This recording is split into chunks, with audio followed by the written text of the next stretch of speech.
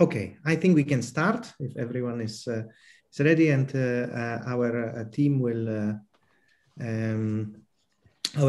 admit additional attendees once they are arriving. On behalf of Cardiovascular Research and Council for Basic Cardiovascular Sciences of the European Society of Cardiology, namely on myself, on my own behalf and behalf of Christian Weber, I would like to welcome everyone to our next Cardiovascular Research Discoveries series talks. During today's meeting, we have an honor to host Professor Thomas Eschenhagen and Professor Dr. Ronald Vagnozzi, who will discuss the problems of cardiac repair and regeneration with their huge and very significant contributions in this field. As you know, this area is one of the really of extremely high interest for cardiovascular research, and please remember to submit your best work to our journal and always try to get new insights from us about this topic and many other topics. As you remember, the way we organize these seminars is we invite icon of the area that is being discussed, who today will be Thomas Eschenhagen, and a person who is now also very significantly contributing through major publications to the field, and that is Ronald. At the end of both talks, we are expecting to have about 20-25 minute vivid discussion. Please place your questions in question and answer segment of Zoom, and we will be happy to bring them up and discuss with our speakers. With this, I would like to once again welcome you and transfer the chair to Professor Christian Weber. Christian. Yeah, Tom, thank you very much for the kind opening and introduction. Well, it's a great honor and delight for me as a member of the German Cardiovascular Research Center to introduce Thomas Eschenhagen. Actually, he might not need much introduction, but I'll try my best anyway. Thomas is a real true scholar and gentleman in the best sense that he's encyclopedically educated and interested in all topics of life and science in particular. He's been very active as a scientist and as a reviewer for the DFG, for the German Research Foundation, as an ERC Advanced Grant awardee, and also as an editor of Circulation.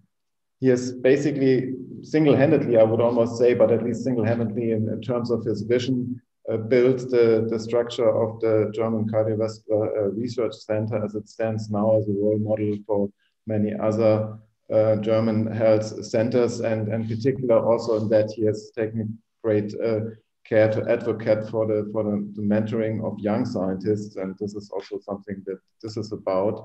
And it's also an honor of, at the side that I got to know my wife thanks to his efforts in bringing her to the German Cardiovascular Research Center.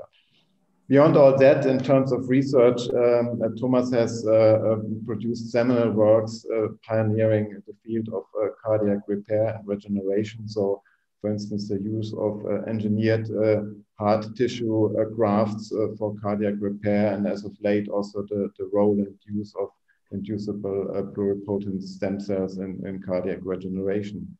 And so with this, Thomas, we very much look forward to receiving some new insights from your talk.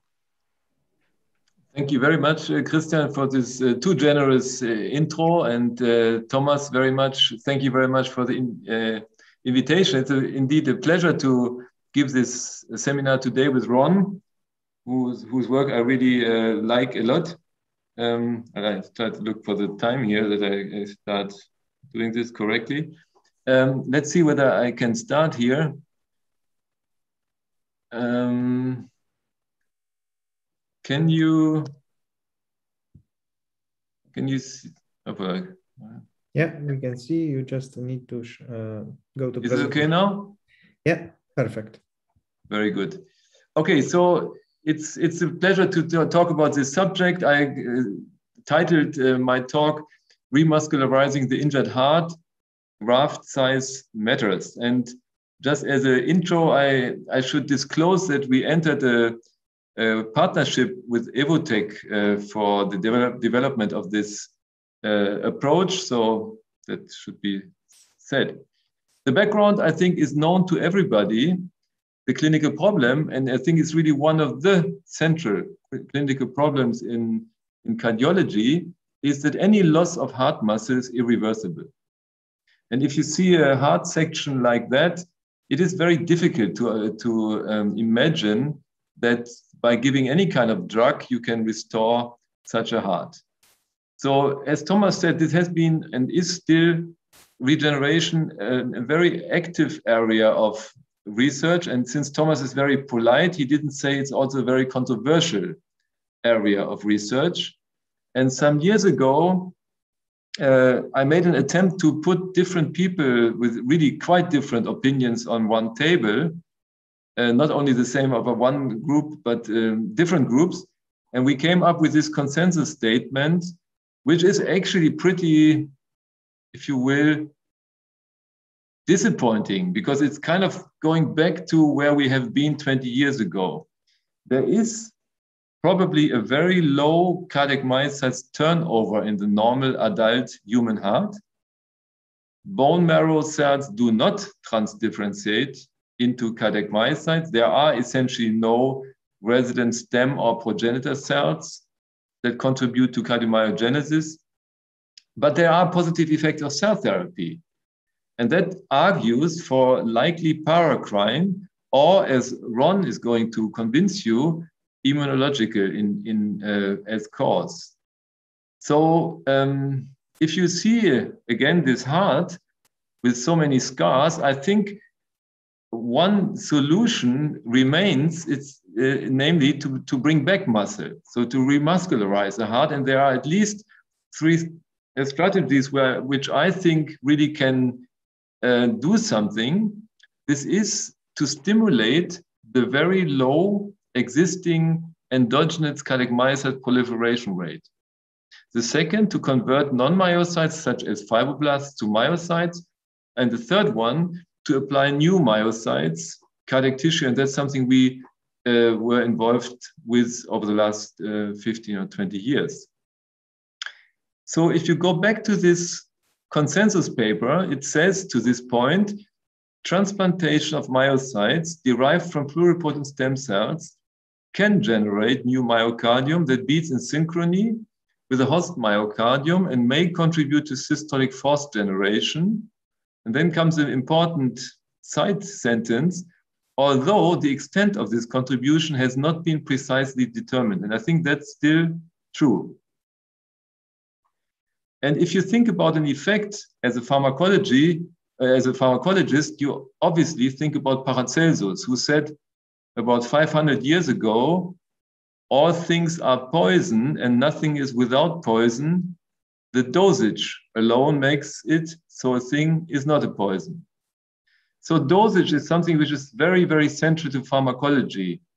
And that's why I termed my talk like that. And I looked a little bit in the literature what has been done in terms of dosing. And the group of Laflamme and Murray in I think one of the first papers in 2005 showed this one here. Dose response studies were performed in rats. They received 0.5, 1.15, and 10 million ES cell-derived myocytes and were examined. And the results were no grafts were detected in rats receiving the lowest dose, 0.5 million, and only a single small graft was observed in the rats receiving 1 million. In contrast, grafts were present in the vast majority of hearts receiving 5 or 10 million cells, but no clear increase in graft size was seen at the highest dose. So this argues for a minimum dose without a clear dose dependency. This is 2005. Now we are 15 years later, and there are beautiful studies, I would say, mainly from the Murray-Laflamme group in the meantime in non-human primates. And I showed the 3 most important papers here. You see, these were xenogenic transplantations in infarcted macaque hearts, mainly done after 2 weeks. And they used either 1,000 million or 400 million or 750 million for something like a 40-gram heart. And the representative result is shown here, always in green. You see the graft in this infarcted Makak heart. And I would say this is quite impressive. A nice degree of new myocardium, mainly analyzed after 12 weeks. And functionally, or what is statistically, they showed a graft size of about 40% of scar, 15% of scar, 10% of scar. And this was associated with a 10% absolute increase in ejection fraction, which I would consider relevant. Here, the injury was so small that they didn't see any function. So, and this was in few animals, but it's, I think, relatively clear.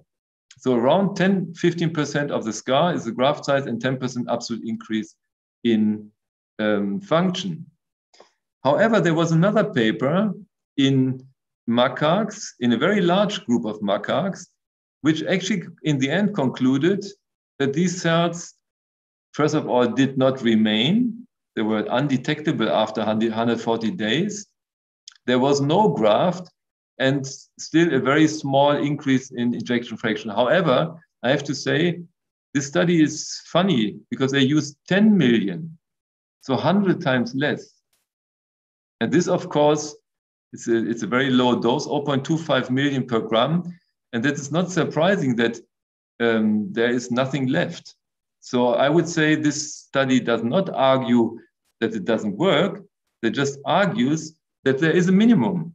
You need to probably reach grafts which are 10% and more, and therefore you need at least 10 million per gram myocardium. That is something what these studies suggest, which is quite a high number. If you think that the human heart is 400 gram, 300 to 400, that is a very high number of cells. I also wanted to show you this paper because it's kind of putting some water in the wine. Again, Laflamme's group, this time pigs, so a real human heart, a human-like heart, 150-gram heart. They use 1,000 million cardiac myocytes, which is a dose of 6.6 million per gram. They did show a respectable graft size, but they didn't see any effect on left ventricular ejection fraction. Maybe because they injected 3 weeks after MI, so in a relatively chronic phase, and we will discuss about this maybe later. What everybody showed in these large hearts is that injection of myocytes induced quite significant arrhythmia. They were transient over a few weeks, but they were all there, and in the case of the pigs, some pigs died. So this is clearly a drawback. So I would summarize this injection of myocytes works. It has a high washout rate, low efficiency. It gives arrhythmias, and the effect in large animals is not established really yet. With regard to the high washout rates, I found this approach by the Fukuda group in Japan quite interesting. They assembled the myocytes to spheres, which you see here on the left, and then they constructed this injection device and showed that in this form, they get a much higher retention rate. So maybe that's an interesting way forward. Obviously, we do something else. We use this tissue engineering approach, and an alternative to our approach is these stacked monolayers, again, mainly done in Japan. And we developed this engineered heart tissue, and I'm going to show you some data of this. So we make beating cardiac tissues from iPS-derived myocytes. And then we transplanted these muscle strips on injured guinea pig hearts. And you see maybe here below, this was 1 week after a cryo injury, you see the injury below. Then we tried to suture these strips onto the surface of the heart in a way that it is anchored in the healthy myocardium. You see here micro CT, you see a big scar, transmural. So this is more or less after transplantation. And then 4 weeks later, we were happy to see quite relevant grafts. So you see 7 examples here. The best one is shown here in A. You see right ventricle, the septum, the left ventricle. You see the large scar in white, and then in the scar, this graft, and this is clearly human as shown with this beautiful Q80 antibody, which stains human nuclei red. You see as well, by the way, this for Thomas in the vascularization, the blood vessels, they're all negative. So they all come from the host, it's very clear. And the fibroblasts actually as well, they come from the host. So this graft size was associated with an increase in function. This was a relatively large cohort of animals. So I think hopefully solid statistics.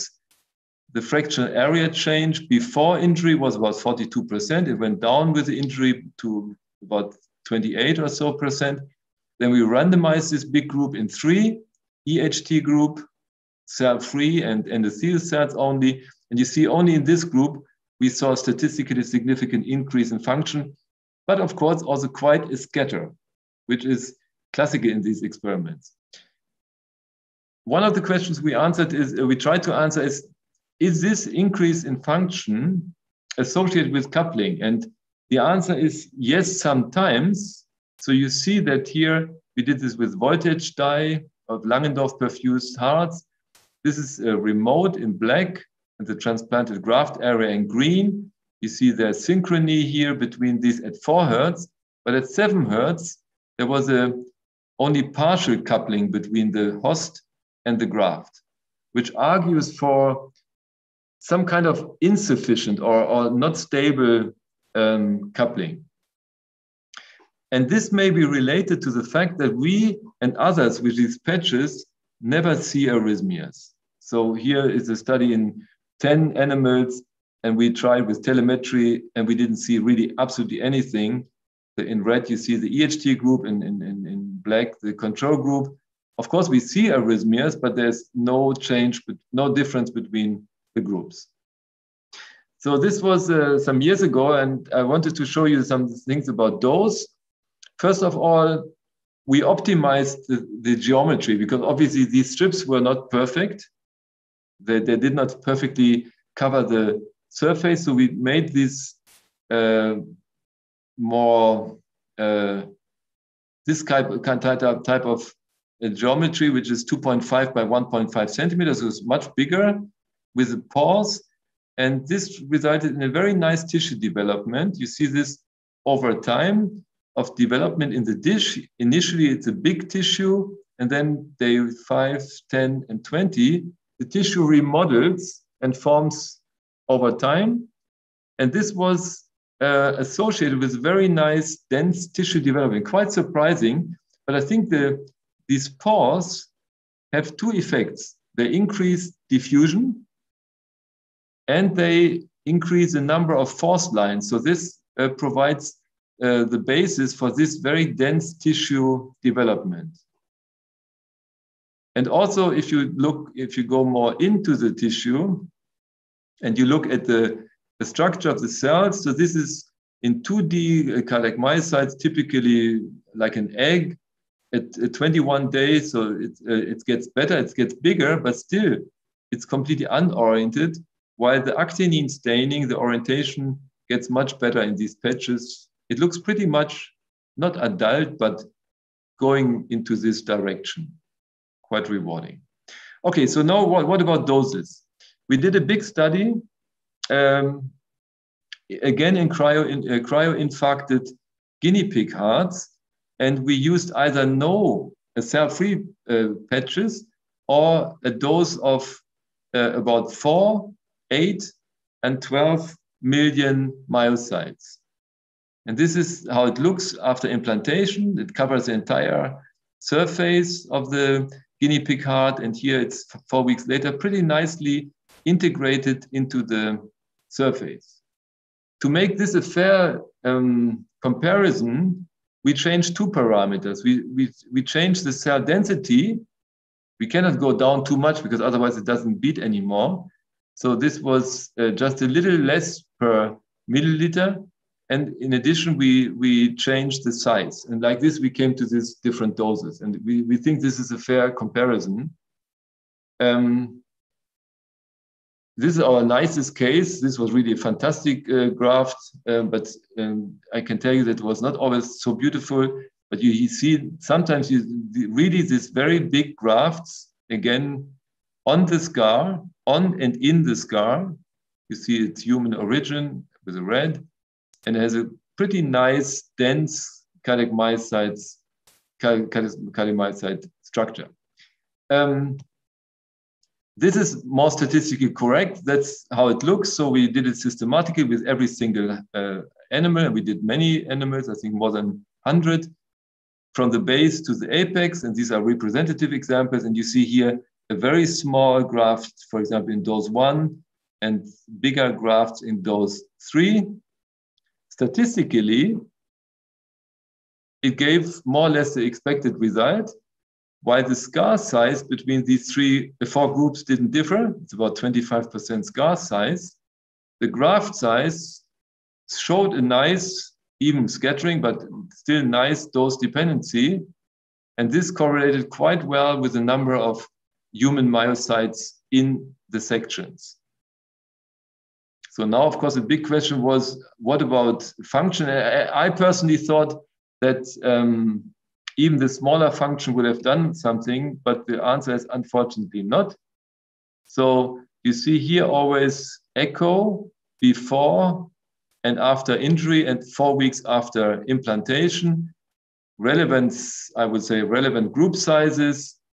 And this is no cells, this is low dose, middle dose, and only the high dose gave the expected benefit. So there was no effect in this graft, even though in this group, even though the graft, there were some graft, like 5%, but apparently that's not enough. And so I think that the data are clear. We looked for markers of maturation, and I think I'm not going to bore you with all this data, but just to show you some, for example, it's interesting to see that over time of transplantation, there's a clear increase in MLC2V, so the ventricular mature isoform, and the other one, A, goes almost down to 0. So we have in the graft almost nothing left. So they go towards maturation over time. And they are vascularized, even though the capillary density compared to the host is about a factor of 5-fold lower.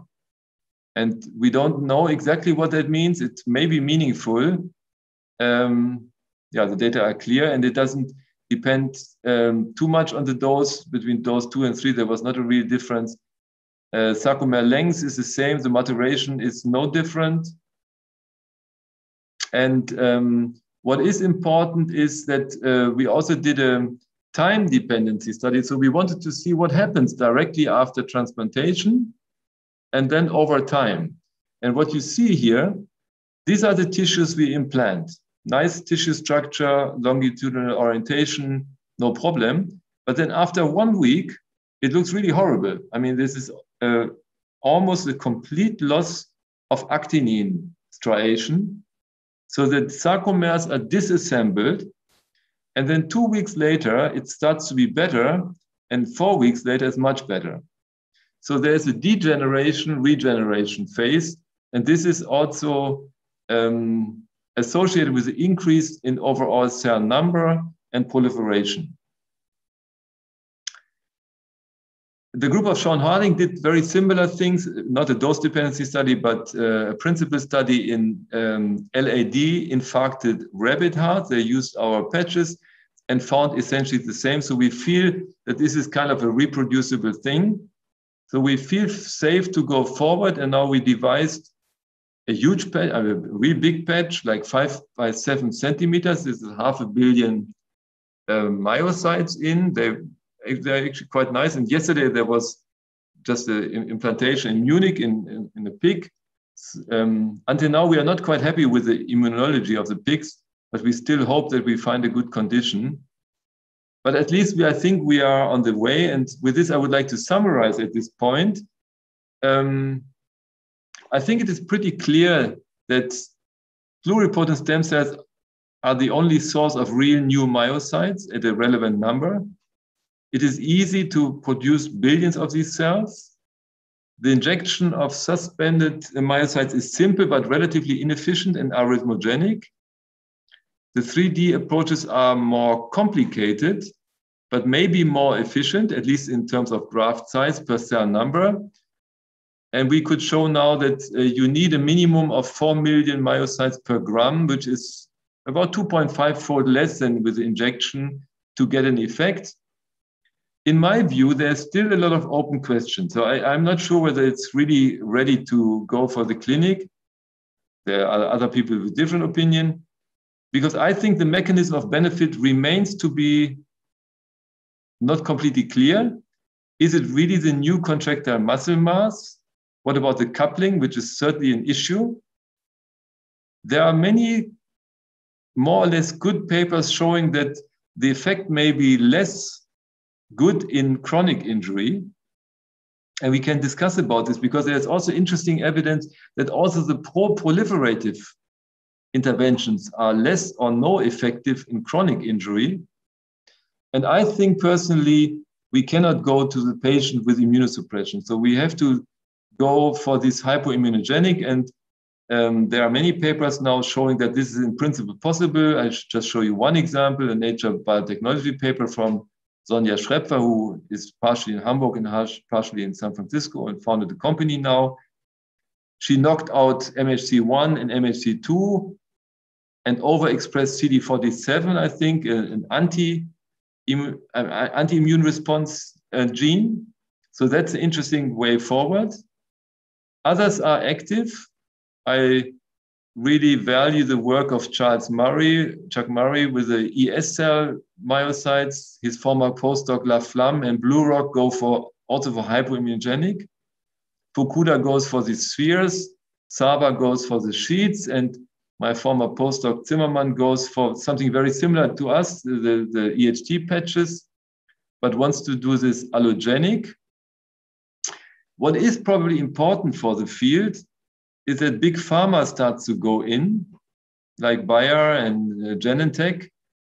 You may have heard that Wolfram Zimmermann treated his first patient a few weeks ago with these patches in a study which is supported by the German center. We can discuss about this. It's quick.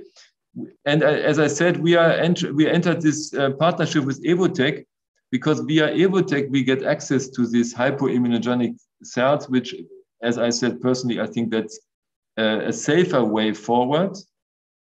And with this, I would like to really end and thank my group. It's really, I'm very happy to have a super active and dedicated group. Not all of this work is easy. Making billions of myocytes is possible, but sometimes doesn't work and it can be quite frustrating. So it's Florian Weinberger who is really spearheading this. Many important students and technicians. Birgit Gerz does ECHO. We have good collaboration with the surgeons because that's important, and several international collaboration, not as last in Glasgow, Godfrey Smith and Aaron Kelly and others. So with this, I would like to thank. Time is okay. Thank you for the attention. I'm very happy to discuss later after Ron's talk.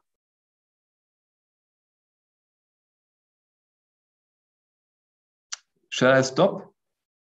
I guess. Yes, please. Thank you very much for this very nice presentation of all these new developments that inspire hope in relation to cardiac regeneration that, as you emphasized, has been a few times shaken, but is coming back. And I think it will be a great topic to discuss later. Thank you again. And at this time, I would like to ask Dr. Ronald Vagnozzi, who is an assistant professor at the University of Colorado Anschutz Medical Campus. He received PhD in 2013 from Thomas Jefferson University. and was awarded several key awards from AHA, including the Melvin Marcus Early Career Investigator Award. He studies mainly inflammation and immunity role in wound healing and in repair. And current goal of his research, I understand, is to understand the regulatory mechanisms of cardiac wound healing with discovery of novel approaches to repair and rejuvenation of damaged heart. Ronald, thank you very much for joining us today. Thank you for that very kind introduction. Let me share my screen.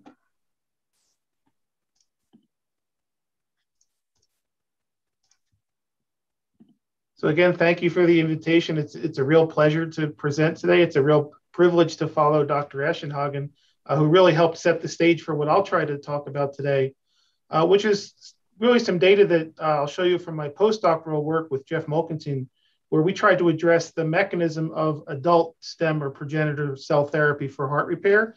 And in doing so, I think we've uncovered something quite interesting, which I'll try to convince you of as therapeutic inflammation. It's the idea that by stimulating innate immune cell activity, you can actually promote, if not regeneration of the heart, perhaps rejuvenation. And so I'll walk you through some of our thinking with that. So as you just heard, the idea of trying to regenerate or restore lost cardiomyocytes has been a real holy grail in the field for quite some time. And really, this breaks down into two major categories. As you've already heard, there's ways to induce the proliferation of existing myocytes or replace them with cell therapy, either ES cells or iPS cells, as you've heard about, engineered heart tissues, or reprogram other somatic cells into cardiomyocytes.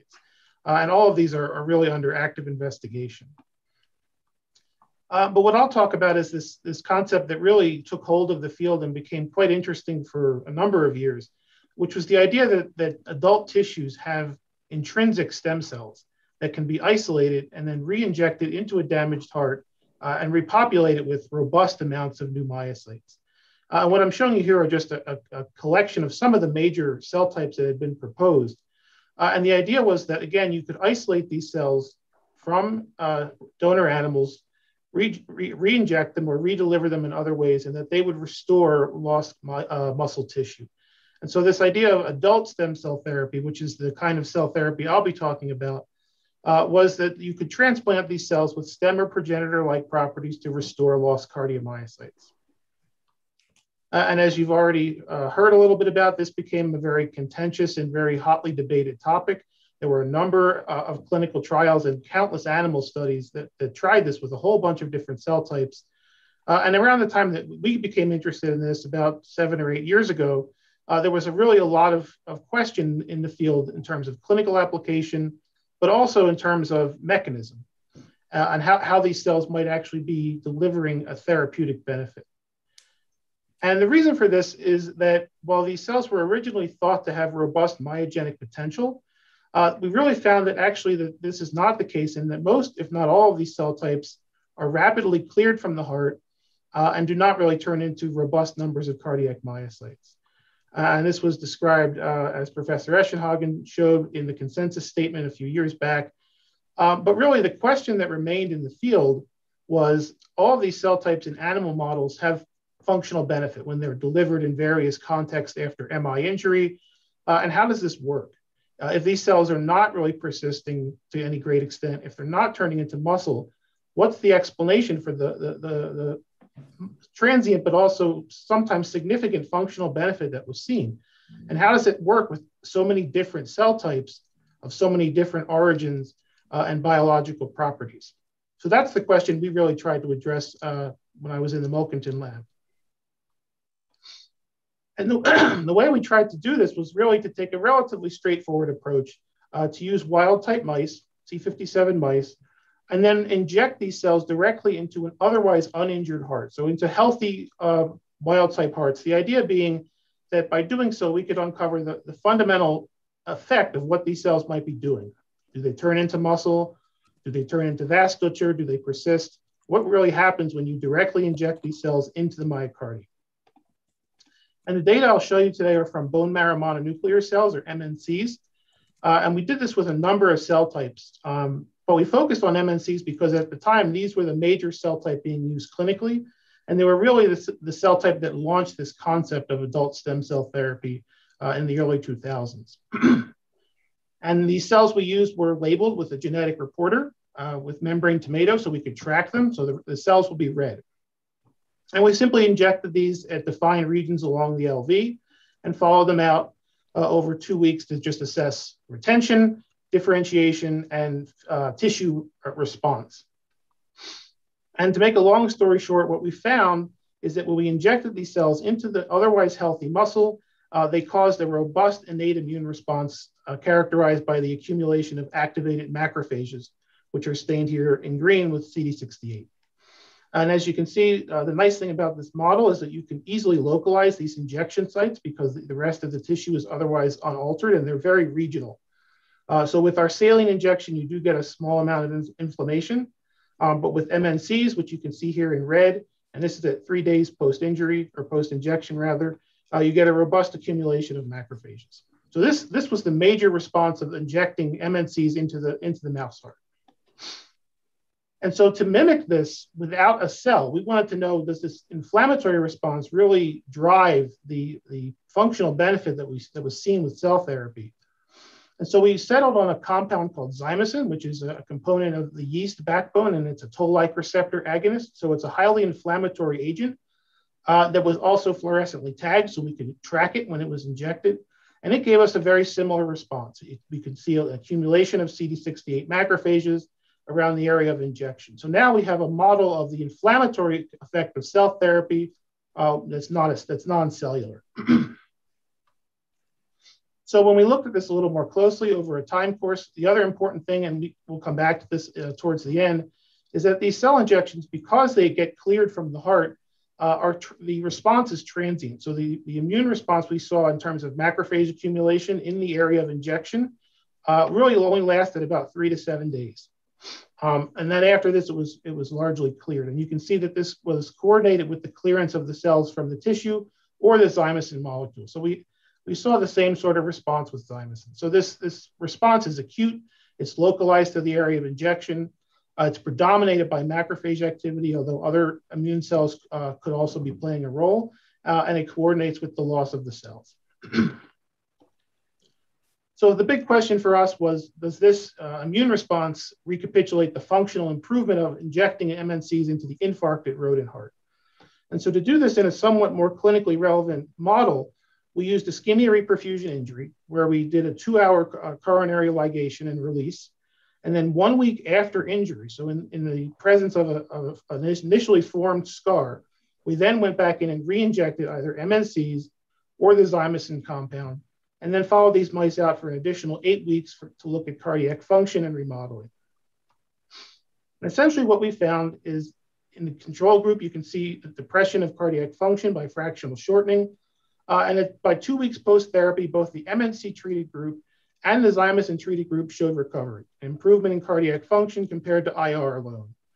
And the interesting thing was that even though we already know that this response itself is transient, that the immune reaction is cleared, even by 8 weeks post-therapy, we still saw a benefit in the groups that received either MNCs or zymosin, although you can see that function does continue to deteriorate. So this is not really a regenerative effect, it's more of a rejuvenating effect. But again, you can get the same benefit by injecting this zymosin compound versus MNCs. And then in some data that I don't have time to show you, we did a number of complementary experiments to see really if this immune response was really the driving force behind the mechanisms of cell therapy. First, we actually tested intentionally heat-killed cells. So we used MNCs that we had freeze-thawed to create a cell slurry. We injected that and saw the same benefit as live cells. We gave these mice broad-spectrum immunosuppression by cyclosporin and saw that blunted or essentially ameliorated the effect of both cells and zymosin. And then more specifically, we used clodronate liposomes to ablate macrophages. And again, this resulted in an attenuation of the effect of cell therapy or zymosin post-IR. So really, this immune response seems to be the key driver of how these cell injections are working. And so we became interested in the mechanism of this and specifically how the macrophage phenotype might be playing a role.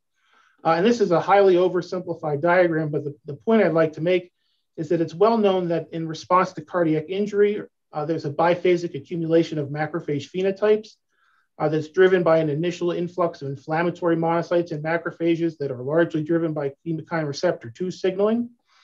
And then there's a second wave of reparative macrophages, which are driven by a number of cues, but seem to be largely high expressing of this other chemokine receptor, CX3CR1.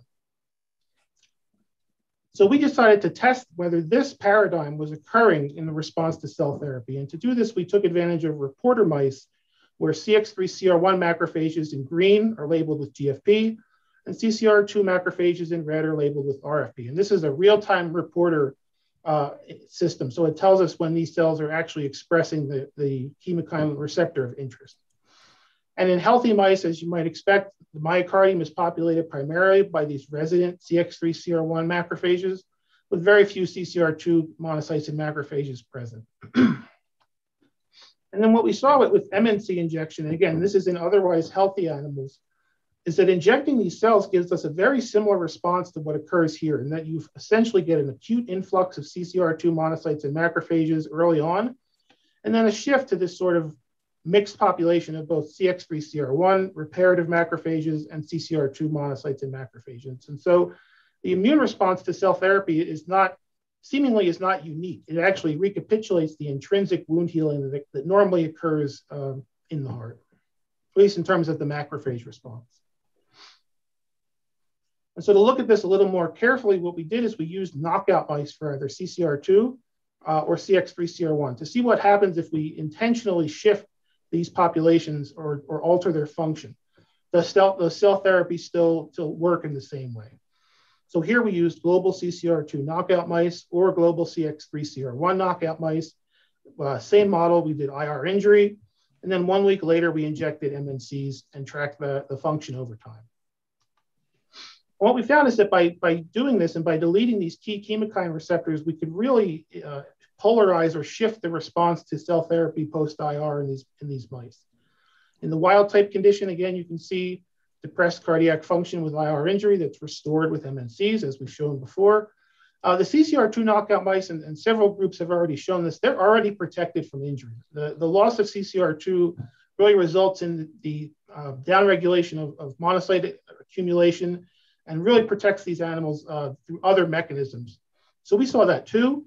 But then interestingly, with cell therapy, there was no additional benefit. So in the setting of CCR2 deficiency, these hearts are already sort of polarized towards a healing response, and the MNCs really didn't do anything added to that. In contrast, the CX3CR1 mice are very interesting. At baseline, they really responded similarly to wild type, but cell therapy had no effect in this setting. And so by disrupting the behavior or activity of these CX3CR1 macrophages, we no longer saw a benefit from MNC injection. And then we wanted to go again a little bit further and try to understand where's this functional improvement coming from? If the response is transient, if it's not making new muscle, what's the explanation for an improvement in cardiac function? And we think one of the key drivers of this is changes of the extracellular matrix and changes of the scar itself. When we did these injections, we saw that in the border zone of the IR-treated hearts with MNCs, we saw an attenuation of fibrosis by picoserous red. I'll also point out we saw the same response with non-viable cells. So again, an attenuation of fibrosis. We also saw a downregulation of a number of ECM components, including collagens, fibronectin, periostin, and other modifying enzymes. However, this was in the presence of the same scar size. So we didn't attenuate scar size or scar burden. We think we've changed the actual composition of the ECM.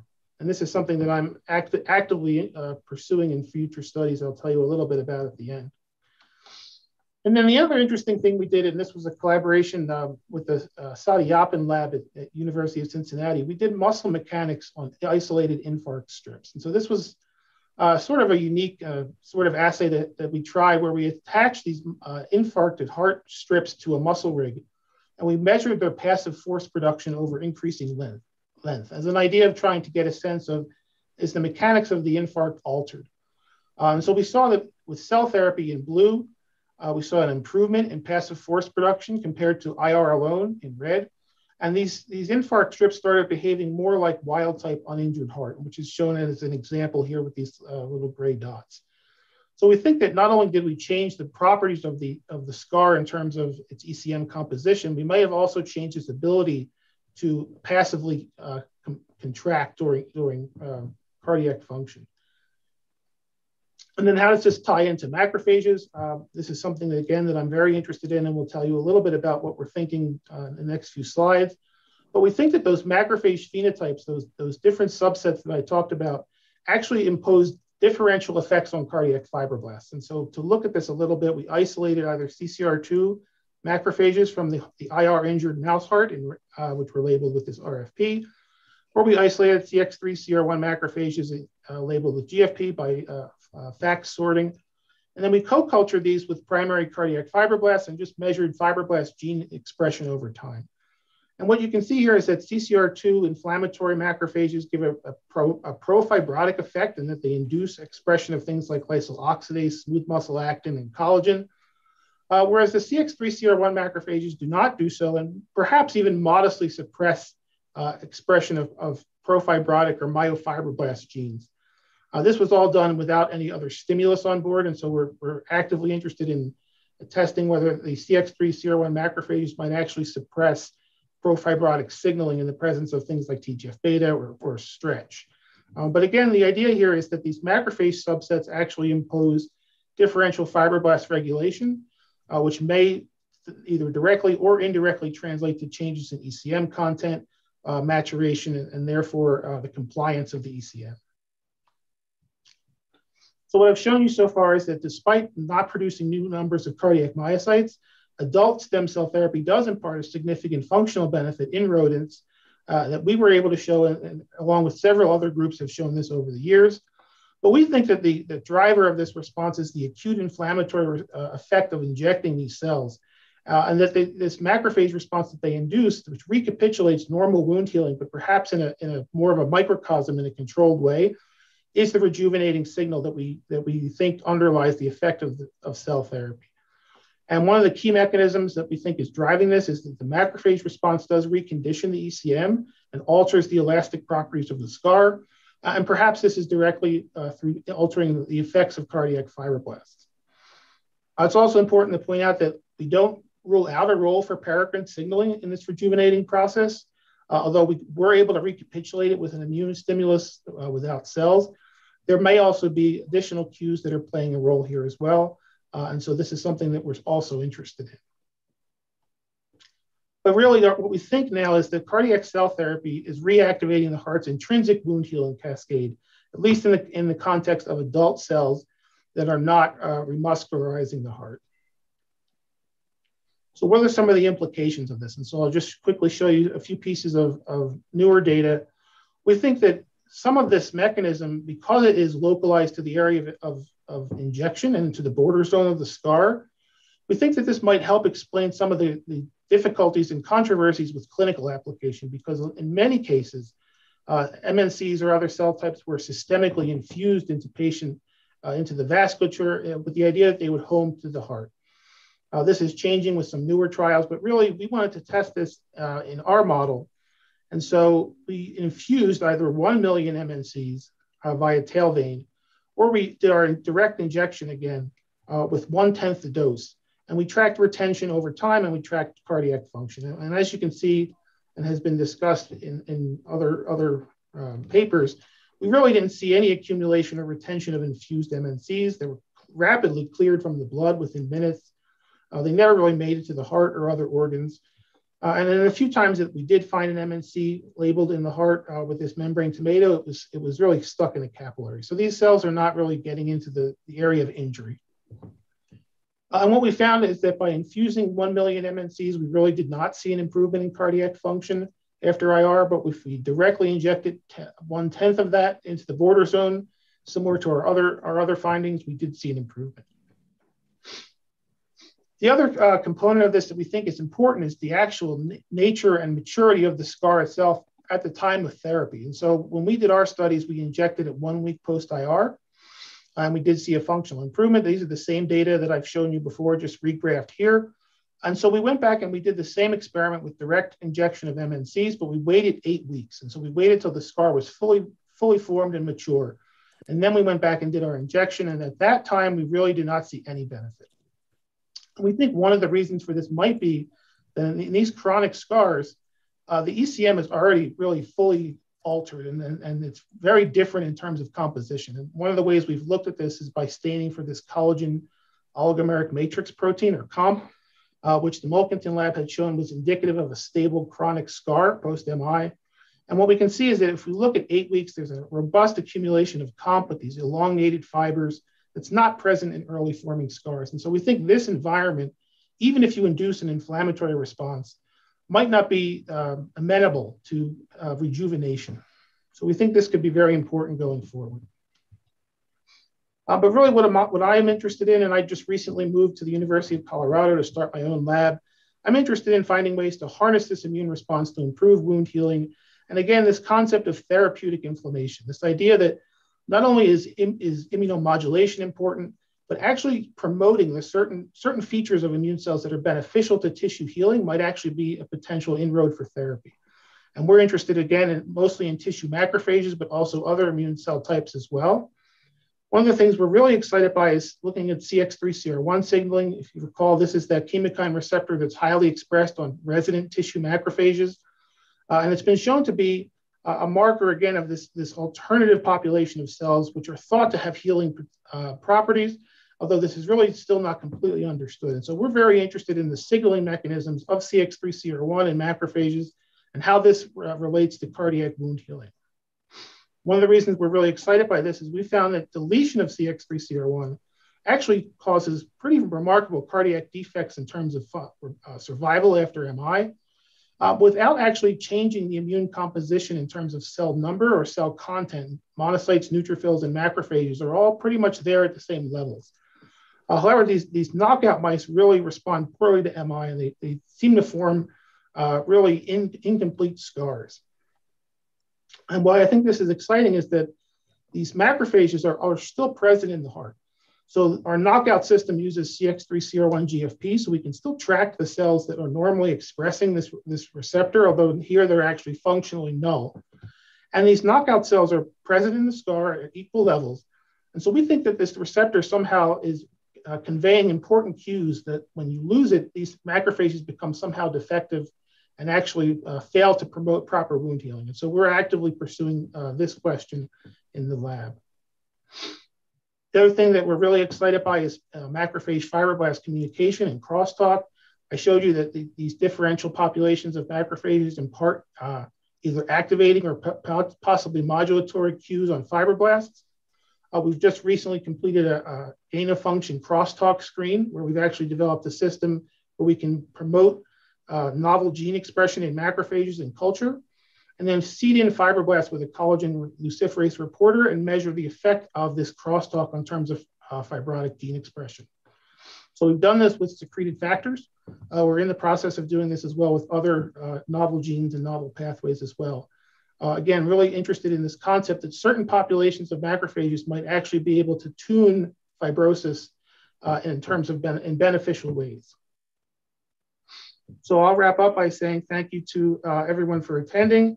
All the work I've showed you here was done during my postdoc with Jeff Mulkinton in Cincinnati Children's, so I have to thank him as well as members of the lab in Cincinnati.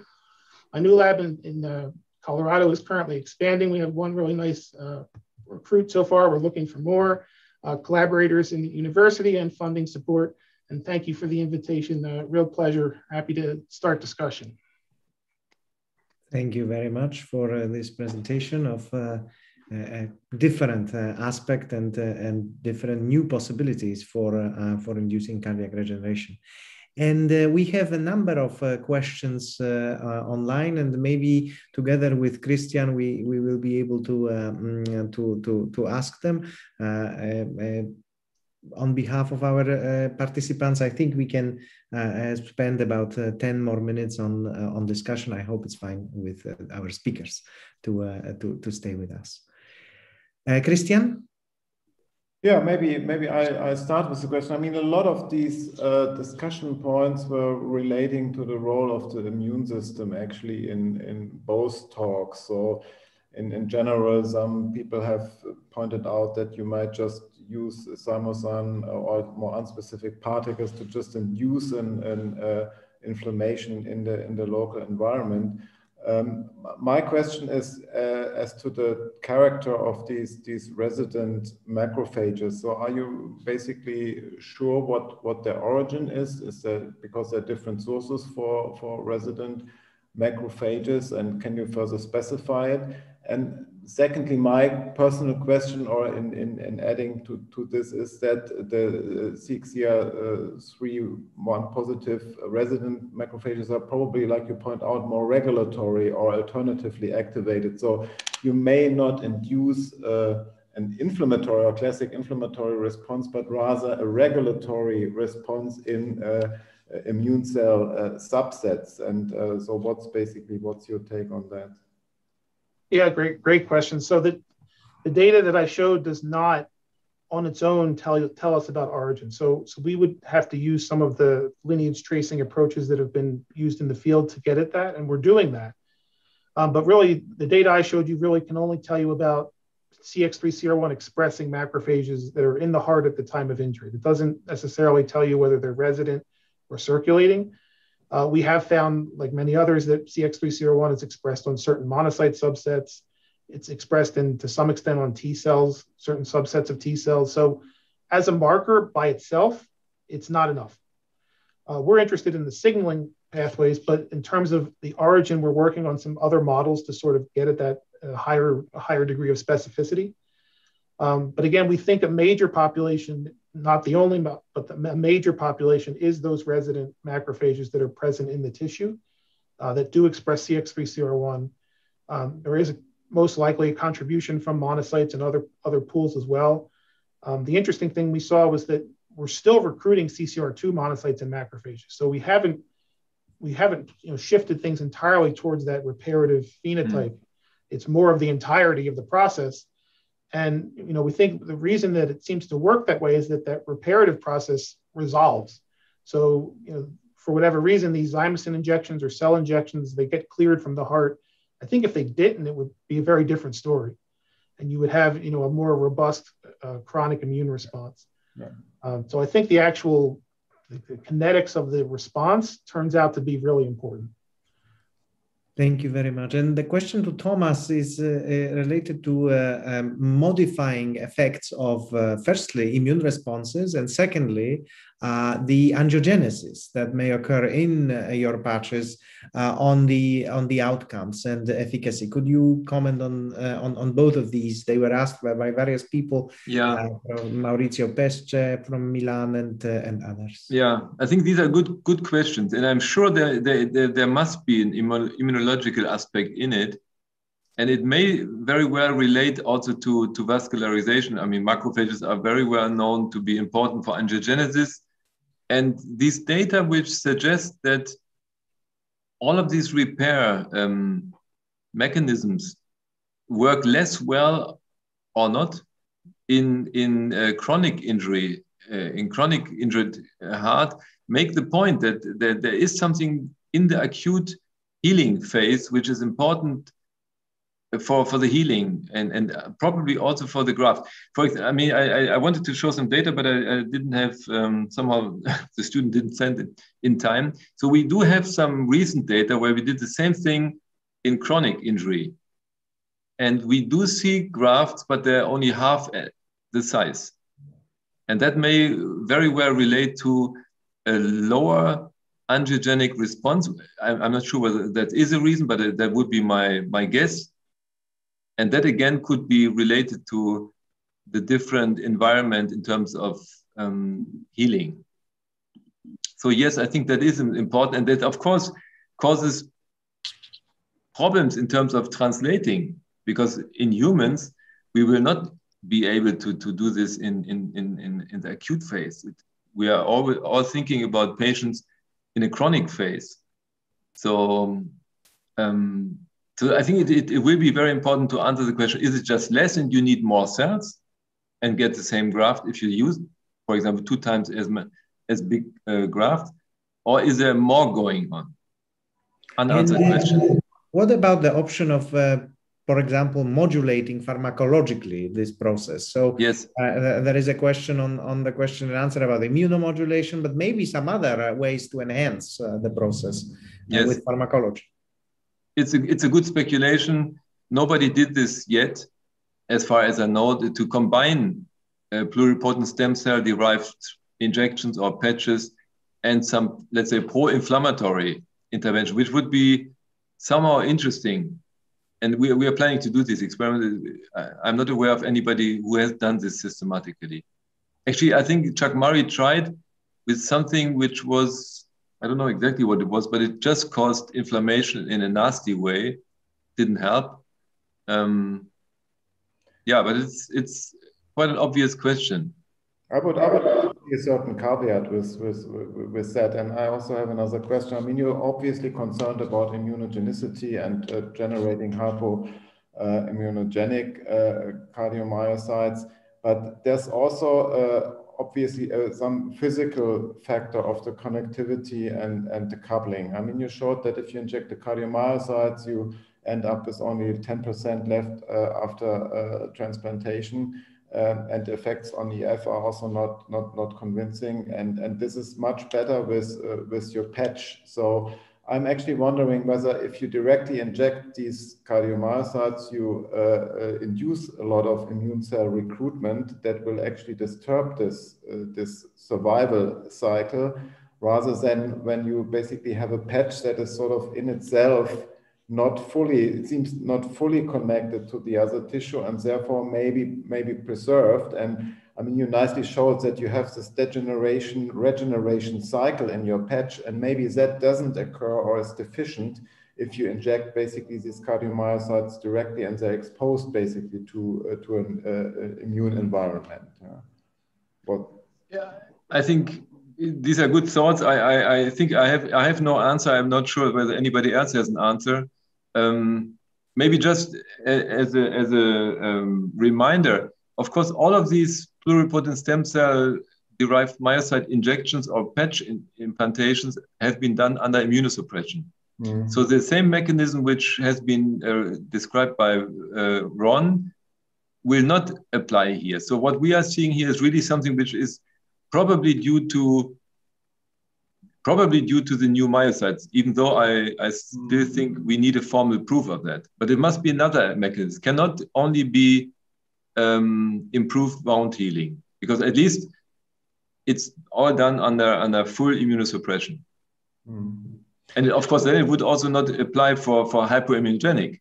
And another question or at least observation in terms of coupling and connectivity is the arrhythmogenic potential. So, and relating back to the first part, I mean, you also know that macrophages are very important in the electric coupling of the cardiomyocyte. So once again, you know, what makes the difference between the arrhythmogenic cardiomyocyte injection and the patches that are preserved? Is it again sort of like a preformed cellular compound connectivity that you have in the patch that you lack basically if you directly inject it?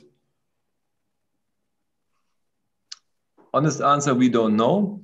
The pessimistic answer is they do not couple, and therefore they do not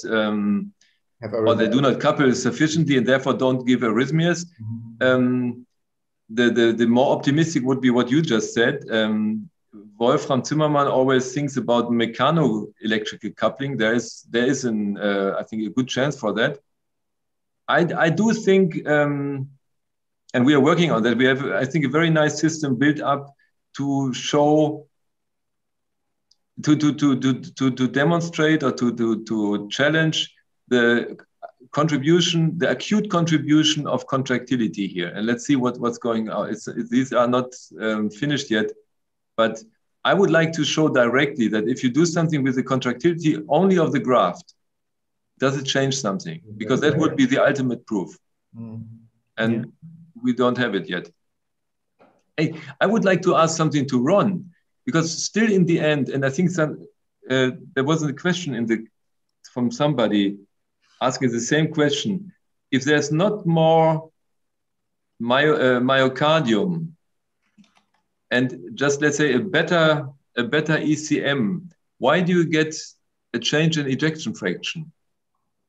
Yeah, that's the question we've been struggling with, and we don't have an answer yet. We think that some of it it's not so much an improvement, it's an attenuation of dysfunction. So I don't think that changes of the ECM are going to impart, beneficial contractility. All it's really doing is slowing the decline. And we see some of that with comparing our acute data versus our long-term data. Function still continues to drop off. But we think that by changing some of these early healing signals and by changing some of these ECM components, perhaps the ECM is not as stiff, or is not as, not as more easily able to take part in the rest of contraction from the viable tissue. So we're still working on that. We don't think it's an active contractile component. We think it's more of a bystander effect, that better ECM leads to less dysfunction and sort of that feed forward mechanism. But yeah, we don't think that this mechanism gives you a regeneration. It gives you sort of a healing, a mild healing, and it's time dependent. So in a chronic scar where that phase has passed, this mechanism is not effective. So that's important too. And maybe related partially to this, raised by two of our participants, is ejection fraction really the best way of measuring the output of these studies? This is in a way a controversial question, because clinically, of course, we understand why it's used, but is it not? Is using it not sort of discouraging us from pursuing certain avenues that actually might improve the function in the long term? And I think it's a question to both of you. Is ejection fraction the optimal way? I think I referred to an article, I think it was by Dr. Marian recently in Circ Research, a beautiful article about the value of ejection fraction. And the answer is clear no. I'm not very, I'm not too much an expert on these cardiac mechanics, but I'm sure that there must be better ways. For example, strain imaging is probably an important thing which we can do nowadays with these visual sonics also in mice, and a bit more difficult in guinea pigs because the pictures are much less good. But I would say clearly no, it should be better. There should be better ways. It was also asked by Josh Hare with regard to the Laflamme data in chronic pigs. Yeah. I don't know, Ron, what you say. I think it cannot be all the ejection fraction, particularly for an effect you were seeing, which is not direct. It cannot directly be active force development. Yeah, I completely agree. I think it does have its uses, especially in rodent models and small animal models, as sort of a surrogate for some of these responses. We also did look for remodeling indexes. We looked for changes in diastolic volume. We actually didn't see anything with these cell injections.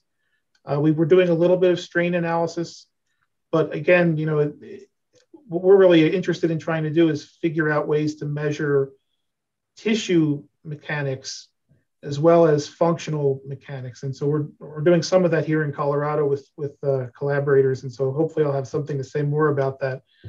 Certainly it's not the be all and end all. I think it can be over interpreted. Okay, I think that the question is, Christian, do you think any other questions we should ask? Because we are slightly delayed to our program, but we received a very large number of questions. And I must say that I think the best way for us to handle it will be that our office will transfer these questions to our speakers, and you can communicate with some of the people that have asked them directly. We tried to sort of represent some of the questions, but taking into account the time constraints, we are unable to accommodate all the questions, unfortunately. But I think the number of questions shows how important and controversial the topic of our seminar was today. So thank you to both the speakers for really excellent presentations, for all the beautiful work that you've been doing. And maybe I will ask Christian to say a few words for closing. Thank you. Yeah, so thanks, Tom. And I think, this is one of the, I think the 5th instance of this joint webinar. And I think it turns out to be a very, very good success. And I think this was a prototypic example of how this works, to combine the one more senior and one more junior researcher, and basically let them join forces in developing the next questions. And I think this is what we want to continue, and I think we are in a good way, and see how all this discussion really confirms that this is the good format. Thank you. Thank you very much for joining us today, and we will be in touch regarding the next seminar. And we are very grateful to all of you for joining today, and we hope to see you in about 1 month's time. Thank you very much. Thank you very much. Bye-bye. Thank you. Bye-bye.